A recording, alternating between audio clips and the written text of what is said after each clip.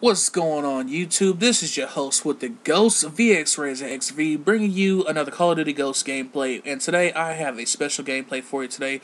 I'm going to give you guys a K.E.M strike. You're very welcome. I know Christmas is already over, but here you go. So anyways, I want to go ahead and talk to you guys about Xbox One and PS4. So, as you already know, the obvious things about both consoles is Xbox One is $500 and PS4 is $400. Now, keep in mind that extra $100 towards the Xbox is going towards that Connect that you're paying for, and also keep in mind that the Xbox One is running at 720p and will upscale to 1080p. Although, as of right now, I still haven't heard of anything upscaling to 1080p as of yet. So the highest pixel game that is on the console at this moment is Rise, Son of Rome, which I seen that game, and I actually didn't like the game. And once again, this is my opinion. I thought the game was poorly made and was quickly made, just like a lot of the launch titles for both consoles. Now, keep in mind that the PS4 also has a camera, but it is sold separately, and I think it is running about $60. It might be $100. I'm not sure. Don't quote me on it.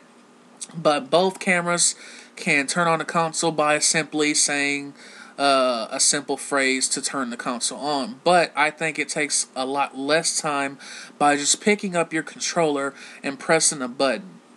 I think the speaking ways or the hand gestures are more of a way to make you lazy.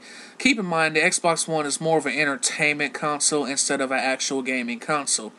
PS4 is going to be running at 1080p, and so if you're looking for the highest resolution of your gameplay or movies or anything, PlayStation 4 is going to be the console for you.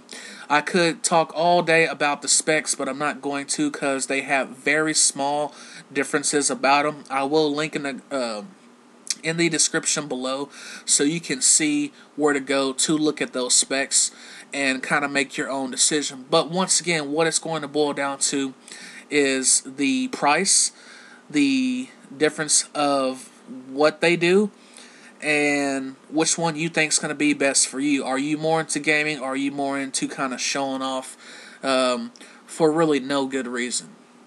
Me, myself, I went with the PS4 because I couldn't see myself paying half a grand for Xbox One. It's going to run at natively 720p and will sometimes upscale slightly bigger. So, there you have it. If you guys want me to make a more detailed video about it, just let me know in the comments below, and I will. I have no problem showing you the differences on video, just like I had no problem showing you in the description.